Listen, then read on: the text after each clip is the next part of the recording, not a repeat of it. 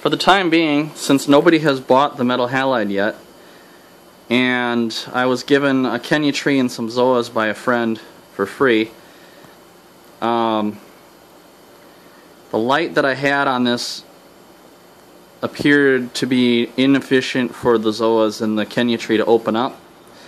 So I hung the metal halide. It's a 250 watt, so I hung it really high. And I'm going to see if tomorrow how this all looks. The boards were uneven, so I put this under here to keep it level. And I got the light right underneath it. And we'll see. You can see the Kenya tree right here. The zoas are right on this rock. Hopefully tomorrow we'll be able to actually see them. Alright, so there we go. It's currently Thursday night. So almost the end of, I believe, week 4. I'll know for sure when I go to post the video. Just refer to the title for the timing.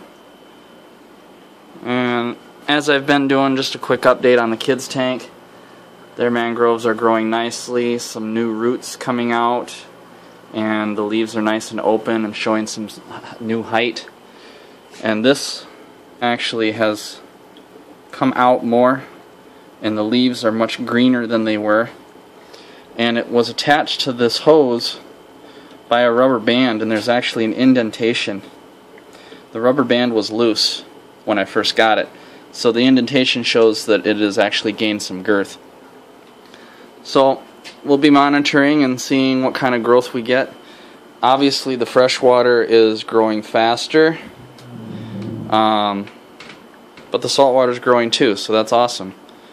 Not as many brine shrimp in there now. I think a lot of them, I've noticed, they actually cling to some of the algae that's in the bowl and are feeding off of it. So